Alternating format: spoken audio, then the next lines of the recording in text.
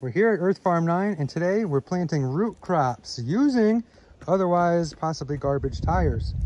Dana, what do you got? Right here we've got white potato, and this is a vinyl blind, a section of a blind that we got at the thrift store. You write on it with a pencil, you cut it in sections, and it makes a great waterproof plant marker. Yeah, so put it in the ground. Let's go show them the rest of the project here. Basically, we planted what? White potato in the ground. The plant's going to start to grow up, and then we're going to stack another tire on top, which is going to encourage the plant to grow up more, seeking the sun.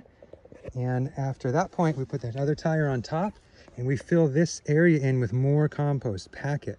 That's encouraging the plant to make more potatoes to fill the whole tire. And we'll keep stacking these tires up in that process, maybe every 2 weeks or so. And this is a really nice way to grow a lot of potatoes in a season. Vertical growing. So if you have any questions, send me a comment because only 60 seconds.